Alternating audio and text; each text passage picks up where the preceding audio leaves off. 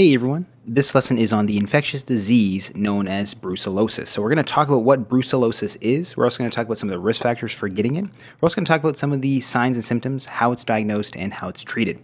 So brucellosis is a zoonotic infection caused by bacteria of the genus Brucella. So if we break this actually down, zoonotic infection means it comes from animals. So you can think of zoo. And it's bacteria of the genus Brucella, which is where the word brucellosis comes from. So brucellosis, an abnormal condition of infection by bacteria of the genus Brucella. There are actually 4 species known to infect humans. And this condition is also known as Malta fever and Mediterranean fever. So what is the epidemiology of brucellosis? Where do we actually see this infection occurring?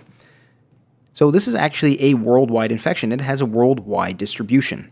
We can see it being endemic, which means that it is just there, present, in the Mediterranean, Sub-Saharan Africa, Middle East, Central Asia, South Asia, China, Central and South America. So it's in a wide variety of areas. And it's actually the most common zoonotic disease in the world. So again, zoonotic disease, a disease that comes from an animal source.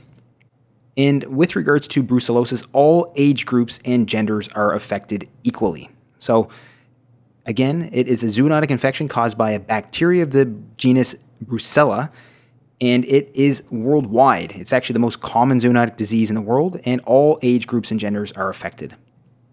So how is this transmitted? We talked about it being a zoonotic infection, so it comes from animals, but what types of animals? So one of the risk factors or ways that this is transmitted, this bacteria, is by contact with cattle, so we can think of cows, goats, sheep, pigs, camels, and even dogs as well. But we can also get brucellosis or infection by Brucella bacteria through ingestion of unpasteurized dairy milk. So it can come from cattle, and if the milk has not been pasteurized properly, so it's not heated to essentially kill the bacteria, you can get Brucella infections that way as well. And then exposure to contaminated bodily fluids is another way too. So if there's some bodily fluids from animals or from other individuals who are already exposed or have been infected, this is another way that this can be transmitted. So those are the ways that the Brucella bacteria can be transmitted. So either via contact with cattle, goats, sheep, pigs, camels, and dogs, ingestion of unpasteurized dairy products, or by exposure to contaminated body fluids.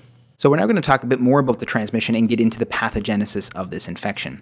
So consumption of unpasteurized beverages and foods, so drinking unpasteurized milk, for instance, is actually the most common risk factor for acquiring brucellosis.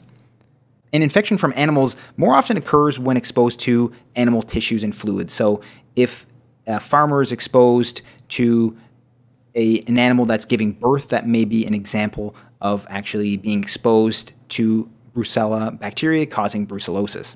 So when an individual is exposed to Brucella bacteria, the bacteria is phagocytized by immune cells and usually by macrophages. And this occurs usually in the gastrointestinal tract or the gastrointestinal mucosa. And then these macrophages can carry the Brucella bacteria to the lymphoid tissue. So you can think of it entering into lymphatics and lymph nodes, and that is where it resides. And it actually has a relatively slow incubation period. So when an individual is exposed, it takes usually 2 to 4 weeks before an individual starts to have symptoms. But in some cases, this can take months, so the incubation period can take a long time. And in other cases, it can be very short. So it's a variable incubation period, but generally speaking, it's 2 to 4 weeks. So once the bacteria has been taken up by an immune cell and that immune cell brings it to the lymphatic system, it can reside within the lymphatic system for a while. So it can reside there for usually 2 to 4 weeks, but in some cases a lot longer, for months. So what is the clinical presentation of brucellosis? So when an individual has been infected and after the incubation period, what are the clinical findings or what are some of the signs and symptoms? So the symptoms are often constitutional symptoms. So constitutional symptoms are often more nonspecific. We can see things like a fever, and a lot of times brucellosis can be an important cause of fever of unknown origin. We can see night sweats, and what's interesting about these night sweats is that when they have night sweats, they have a moldy odor. So it kind of smells like mold. So very interesting. And they can also have malaise, and they can also have weight loss. So these are the constitutional symptoms we see with brucellosis. We can see constitutional symptoms like fever, night sweats, malaise, weight loss, and other types of infections, and in types of cancers as well. But in brucellosis, we see fever, night sweats that have a typical moldy odor, so very important to remember, malaise, and weight loss. Other symptoms of brucellosis include some other nonspecific symptoms, including headache, joint aches and pains, abdominal pain, dyspepsia, so indigestion, cough, and depression. And there are a couple of important physical signs as well that we'll mention here. Hepatosplenomegaly, so hepato meaning liver, spleno meaning spleen, and megaly meaning enlarged. So we can see an enlarged liver and spleen. And a lot of times this may be due to infiltration of the lymphatics, so infiltration of the spleen. So this can lead to issues with hepatosplenomegaly. And then we can also see lymphadenopathy. So lymphadenopathy is where there's enlarged tender lymph nodes. So these are some of the other symptoms and some of the physical signs of brucellosis. So again, symptoms are oftentimes non-specific: headache, joint aches and pains, abdominal pain, indigestion, cough, and depression. And some of the physical signs include hepatosplenomegaly, so an enlarged liver and an enlarged spleen, and lymphadenopathy, so enlarged tender lymph nodes. So how do clinicians diagnose and treat brucellosis? So culturing of Brucella bacteria is one way to diagnose.